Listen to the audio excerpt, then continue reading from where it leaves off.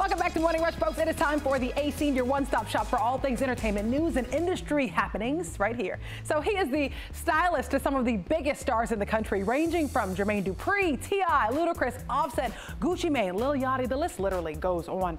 But now the ATL resident and stylist is shifting gears after noticing a need in his community. Meet Ronaldo Nehemiah, the art curator of the exhibit called Art of Atlanta that had everyone talking.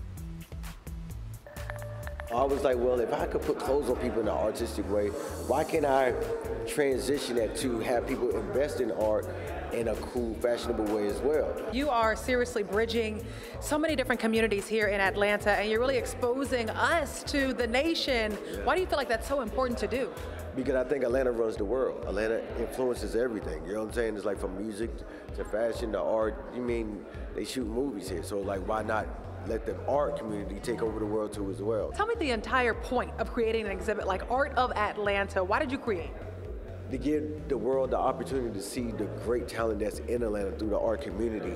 And I mean that I feel like the world should see. So I was like, yo, listen, I'm gonna make this happen. It was my brainchild and I wanted to showcase Atlanta to the world. It's crazy, you know what I'm saying? But I'm honored, you know what I'm saying, that Atlanta that I call home now for over 10 years has blessed me with this big, you know, award, you know what I'm saying? I'm speechless actually.